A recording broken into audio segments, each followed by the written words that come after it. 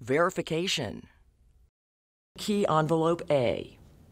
The key envelope A will have the voting machine keys and important information you must verify.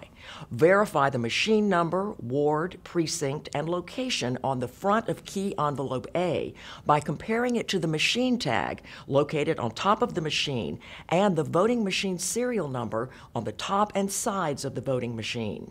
Each voting machine has two keys. The yellow-capped key opens the back door and front panels on the machine. The silver key opens and closes the polls. These keys have serial numbers that match the serial number on the sides and top of the voting machine. If there are any discrepancies, call the Clerk of Court's office immediately. Machines and precinct supplies. You must open the back of each voting machine assigned to your precinct using the yellow-capped key in the key envelope A. Before removing the supply items, note how they are packed and stored in the machine so you can replicate this step at the end of the evening. Verify that the red protective seal number for the clear plastic cover over the blue results cartridge matches the cartridge seal number written on the key envelope A. From the back of the supply or lead voting machine, remove the green canvas bag with all of your supplies and the precinct register book.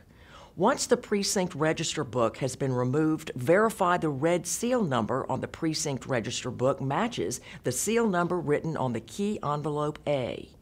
The green canvas supply bag includes a general form zipper bag and a precinct-specific envelope. Locate the machine certificate and notation of irregularities forms in the general forms zipper bag. You will be recording information on the machine certificate throughout the setup process, including the cartridge seal number and the precinct register book seal numbers you previously verified. If you encounter any issues during this process or any other issues throughout the day, they must be documented on the notation of irregularities form. Locate the blue seal cutter in the general forms zipper bag. Use the blue seal cutter to cut the red seal on the precinct register book. Return the blue seal cutter back to the general forms zipper bag.